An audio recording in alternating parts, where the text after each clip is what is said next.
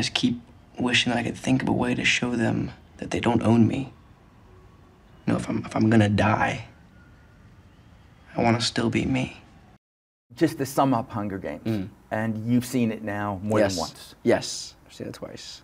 You, not about the movie, whether you like the movie, you told us you did, everything else, but is there a moment in that movie, even if it's 30 seconds long, about you, where you are looking at you? It's great. It's Josh looking at Josh playing Peter, where you say, I'm satisfied with that. Not that I'm great, but I can look at that moment and I like it. For sure. I think that the scene where it's the night before the Hunger Games and myself and Katniss are sitting in the window, and it's right after she's blown up, and I've just admitted how I feel about her on the television for the whole world to see. That scene I was really satisfied with. You know, I felt good filming it. Like, it was kind of one of those moments where after the take I did, I was like, okay, I'm okay with that one. Like, I'm all right with that one. So kind of seeing that on screen was a good moment for me, and something that I was actually proud of. And I don't say that much about anything that I do because I don't always feel that way. But, you know, I think that for me, I was very, very proud of that scene.